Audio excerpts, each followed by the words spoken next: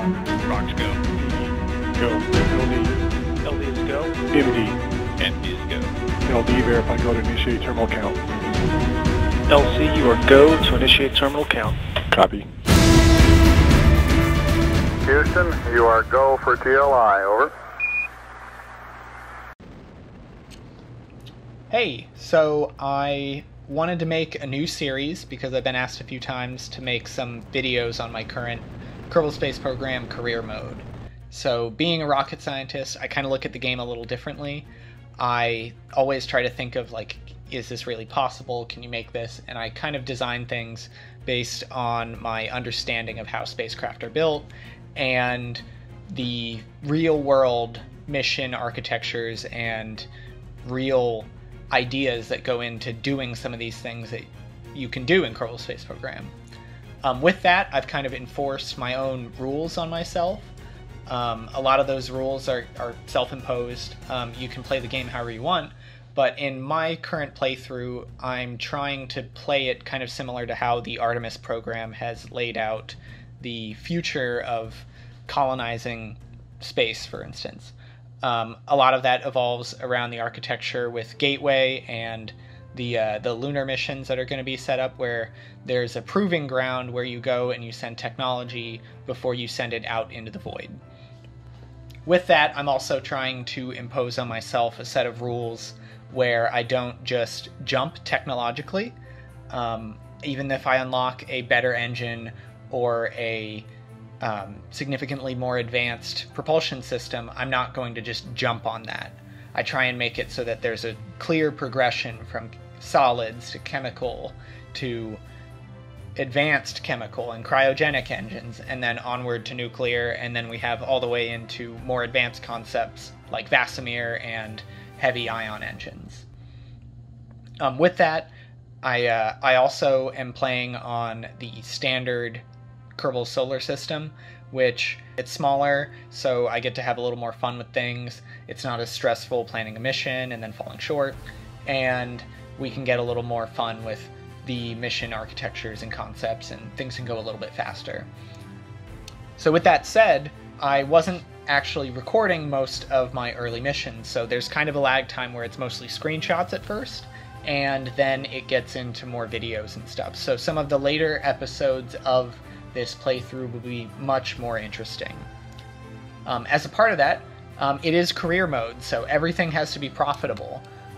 Every mission, for the most part, is based on contracts, so I receive the contracts from the space agency, and then I try and mix and match them with the same mission so that I can score either multiple contracts with one mission, or I can use the contracts to forward a greater objective, like landing more hardware on the ground, but calling it a space station initially before sending it to the surface. For anyone who's played Kerbal Space Program Career, they'll know that a lot of the early game is really basic up and down. So I decided to start things a little further along after I made Orbit for the first time. I used a decently modest spacecraft with just kind of a large upper stage. It went up, it came back. After some enhancement, I was able to send it back up, landed on the moon Minmus, and return that as well. But I had not discovered any of the technologies to get out of the spacecraft. After that, the space agency starts giving you more advanced contracts, so it sent me one for a space station over Minmus, and I immediately seized on that, using it as a gateway type concept. So much like with the Artemis program, the gateway would serve as kind of a staging point. This station would be a hub basically for all my operations there, and it would be the first real foothold outside of that LKO area. From there, I had to add on to it. It required some extra components, and I decided it would be a great point to try out rotating rings. This rotating ring station needs to be deployed, so it was sent there unmanned and assembled on site. But to finish the job and get it all set up, I had to send a crew out with an engineer to inflate the ring.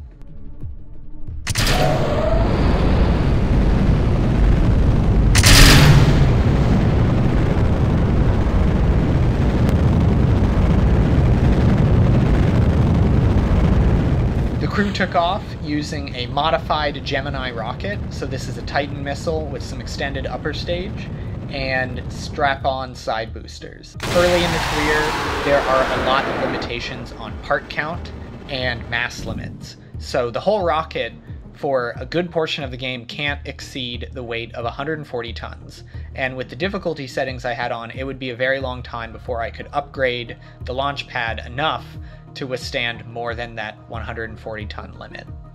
You'll see a lot of launches in the early episodes of this series where the overall payload size is very modest, and that's just because during that time period I could not physically fly anything heavier. So this rocket is the absolute weight limit for what I can send, but it's very, very capable. With the initial funds of this station and some of the early on science, I was able to kind of move towards a standardized launch system. So I chose Atlas basically as my workhorse launcher, and a contract followed up to put a surface base, which was exactly what I was looking for. So Atlas took up several components. These elements all met in min-miss orbit, and they were staged and assembled for descent. The contract stated it had to have habitation for like 6, and an additional laboratory and 4,000 units of liquid fuel, which I did not understand how much that was until I actually got there. During this, I realized I'm going to need a large communication network set up over the moon. This network got sent over on Atlas as well and deployed to ensure I never lose connectivity while I'm trying to dock things or rendezvous or land. With better connectivity, I docked 2 more surface-based fuel tanks to the base, and they would also contain the landing engines to bring everything to the surface. The problem with this is these tanks had to arrive empty due to the mass limits of the Atlas, so a modified Atlas upper stage was sent to go bring more fuel and reload the base. It took several of these to actually fill up the tanks to reach that 4,000 unit limit, and I had to have even more than that so that I did not void the contract when I landed. I had a lander go down and scout the area.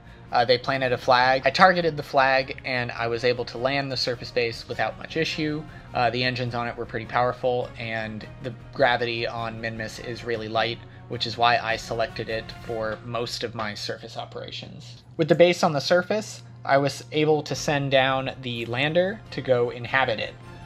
This would be a crew of 1 initially, but in the future I would be able to send more Kerbals as the base was expanded.